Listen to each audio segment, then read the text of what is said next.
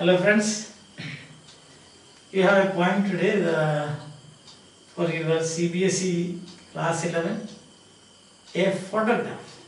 The title tells you that there are more photographs with her. The title also tells us, you and me, that it has been taken from an album, a family album. That's why the article given is a photograph, not the photograph. If you said the photograph, that means there is only one photograph. But here it is a photograph. So that is casual. There are many photographs that brings back to their memory the good old days when the narrator of this poem spent with her mother.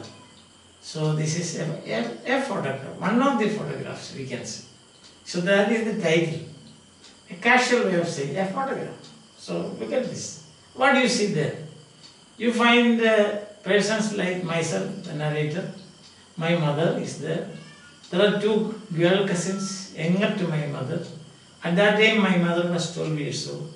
There is my uncle, and he took a snapshot, and that is the photograph here. There is another character here, that is the sea. So these are the characters in this, or persons in this poem. Understand? And then what happens is that what comes to your mind? What are the movements in the poem? You can see. It's like a dance. A dance has got movements. So the movements in the poem we can see. First is seeing the photograph. Then you find the going to the seashore or seaside holiday. Then the snapshot, third movement. Then the mother's comments. See, after some, it says that after how many years, some 20 or 30 years later, she makes some comments. That is, within inverted commas, it is given mother's comments on the snapshot. Then you impact of this photograph on the narrator and the final silence. Its silence silences. One of the most beautiful lines in this poem. In this poem, actually, there are two lines which are outstanding, we can say. One is this, that labored ease, with the labored ease of loss. That's beautiful. With the labored ease of loss. Then the next one is, its silence silences. These are two, we can say, the most beautiful lines in this poem. Isn't it? Now I told you all of the background of this poem, and also different persons in the poem and the different movements in this poem. Now we will go through. Now I think you got an idea. And now if you have got the textbook with you, you can open it and read. Read with me. The cardboard shows me how it was when the two girl cousins went paddling, each one holding one of my mother's hands, and she, the big girl, some 12 years or so. So up to that we can say that is a part, we can say, or a unit, we can say. So what is happening there? The narrator has a cardboard. Cardboard is the snapshot. Then it is, she takes it. She means here it should be the poet, that is Shirley Toulson. So and then she thinks how it was. Maybe she is all alone there. We don't know whether there is somebody else. She is not showing it to anybody. No. It is a kind of it's a kind of meditative enjoyment, we can say. Meditative enjoyment. How it was. When the two girls, now the characters coming one after another. There were two girls, they are cousins. They went paddling. Paddling means walking barefoot in shallow waters. So especially seashore. Because you have seashore, you have got shallow waters. So that is paddling means. And each one holding one of my mother's hands, because she is elder. And she, the big girl, some 12 years or so. And at that time, her smile was very sweet. Later on, you will see that. Before I was born, she said. So told me, the narrator says, before I was shown, she had a sweet face and a sweet laughter. So that is fond memories of her mother. So, 2 or 3 things we must understand. One, it is only one of the photographs. Not, she has got a family album. Secondly, it so happened that she took it and then she was just enjoying it meditatively, as I told you, how it was. That is nostalgia. Nostalgia, the whole poem is actually nostalgia. Nostalgia means wistful longing for something or someone you have known in the past. Longing for the past. That is nostalgia. And here what happens is, you want to see that person once again. You want to enjoy the company of that person once again. So that is nostalgia. But that much I think is clear. Then the second movement of the poem is, all the 3 stood still to smile through their hair. Smile through their hair means it must be a windy day. By drizzling also. So hair probably might have been well kept, but now because of the wind, some hair should have fallen on their face. So they smiled through the hair. That's the thing. Smiling through the hair. Otherwise, how can you smile through the hair? Hair is here, you cannot smile. So some hair must have fallen like this. Understand? In front of their face. So through that they smile. Because they did not care. Otherwise, when they go to a photo studio, do you go like this? No, you are prepared. You first go to a beauty parlor, and then get ready, isn't it? The rouge and powder, I don't know what not. Isn't it? Otherwise, you will not go and take a photo. So the whole thing is casual. That's the point. So that makes it all the more, we should say, enjoyable. So casual, snapshot, still smile through their hair. And the angle with the camera. See that? And suddenly there is a change. A sweet face, my mother's. That was before I was born. That is. So that is, it's kind of a sprinkling, some sweet or some sweet fruits, you can say, in a fruit salad or an ice cream. My mother, a smart face. My mother was very smart. A sweet face, sorry, not smart, sweet. Sweet and smart, yes. A sweet face. Okay, in the poem it is sweet, not smart. So say sweet face, my mother's. That was before I was born. And she was very young and she was very lively and smart and sweet. Okay, that was about her mother, a comment about her mother. And the sea, another comment, which appears to have changed less, washed their terribly transient feet. So that is another character comes in. That is the sea. The sea washed their feet because they were paddling.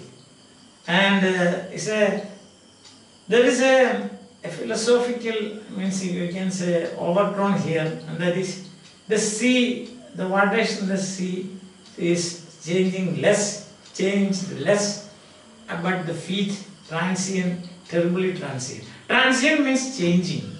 That is transient. It is terribly transient. That means, say, in 3 months or 4 months, there would have been some change. Naturally, because they were girls, young girls, or you can say, 2 of them were 2 of them, their names are given here, Betty and Dolly. They were maybe of nursery age. And the other's mother or the narrator's mother was just 12. Naturally, there should changes should take place. So here we can say there is a contrast. That is the changing human life and also the unchanging or comparatively less changing nature. That is sea. Next movement in the poem, that is next unit you can say, some 20-30 years later, she would laugh at the snapshot. See, Betty and Dolly, she would say. And look how they dressed us for the beach. Huh. That means there is somebody else nearby. Isn't it? That is, after some 20-30 years later, then what happened? He called someone, maybe the narrator or somebody else, some friends, and she is sharing this thing. She, Betty and Dolly, she would say, and look how they dressed us for the beach, the sea holiday. And then again there is a comment on her mother's character, mother's liking and disliking, or hobby. The sea holiday was her past. Past means pastime. And one of the way she found some pleasure. And what about mine? There again comes in. I say, mine is her laughter. For her liking, or her hobby, something that she liked most in her life was to go to the seashore, enjoying a sea holiday. But what about mine? Mine was her laughter. Mine is her laughter. Means she was a sort of a sanguine sort of person. Sanguine means laughing and enjoying life. And now the change takes place. The mood changes. Both lie with the labored ease of loss. That is it. Both lie means leading to disappointment, you can say. See, melancholy, gloom, suddenly a pall of gloom falls on the scene. And then he says, her laughter and her pastimes gone, both. Lie with the labored ease of loss. Labored ease of loss. So I have given here, that is, I had to struggle a lot to become normal, to get a feeling of comfort. So it took some time. Because the lie means it brought the sad thoughts into my mind. So lie is of loss. Now she has been dead nearly as many years as that girl lived. So 12 years plus 30 years. Isn't it? How did you calculate that? She was 12 or so when she went with her cousins. And then at 30, some 20, 30 years later, that means 12 plus 30, let us say 42, middle age. So she had a, probably you can say, her death was untimely. See, she could not, normal lifespan would be 70, 60, 70. But here is 40, 50. That time she died. So now she has been dead nearly as many years as that girl lived. That girl, that is when she was 12. So that nostalgia again, she is gripped by the nostalgia. My mother was a girl with a sweet face, the sweet laughter and so on. And of this circumstance, my mother's death. My mother's death and the disappearance of her laughter, the loss of her laughter, the loss of her pleasures, the loss of her pastimes, the loss of her hobbies, the loss of her good relationship with us, all these things. And of this circumstance, there is nothing to say at all. What can we say? These things are beyond our control. It's the fate. So that is the tragic note in this poem. She died, her death was untimely. So that is. Otherwise, the span of life could have been. Her span of life could have gone up to 70, 60, 65. Here what happens is between 40 and 50. Of this circumstance, there is nothing to say. Or that circumstance also could mean the circumstances of her death. And the circumstances, my mother's death. Circumstances of my mother. I have nothing to say. I don't know. I have nothing. It is not within our control. So that is a kind of, it's a philosophy now. Isn't it? That is, man proposes, God disposes. That is the thing. And then there is nothing to say at all. It silences. Good. It's silence, silences me.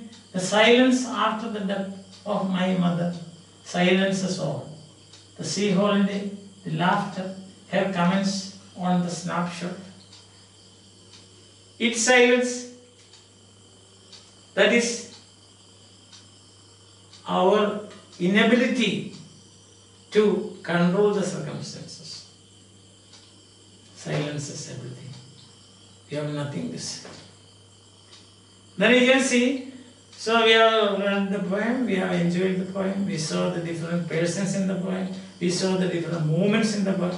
Then, what do we have to take home? What is there for us to take home? I think there are three things we can take home. One is, you can think of celebrating Mother's Day. This is mother and a daughter. Mother's Day. That's one thing that we can do. Isn't it? Second point to remember is how that nostalgia, feeling for the past, a sentimental feeling for the past is DNA written. DNA written means it is inbuilt in our genetic code. It's not anything extraneous, but it is inbuilt in our genetic. So first is Mother's Day, second is nostalgia. Then third one we can see the contrast between the fast changing human life and the very slow changing nature, life of nature. I think it's clear.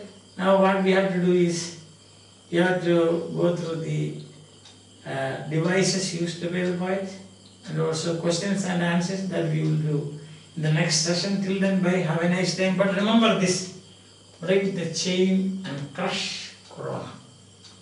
Take care of your health. Don't go out. Stay at home. Stay at home. That means you willingly stay at home.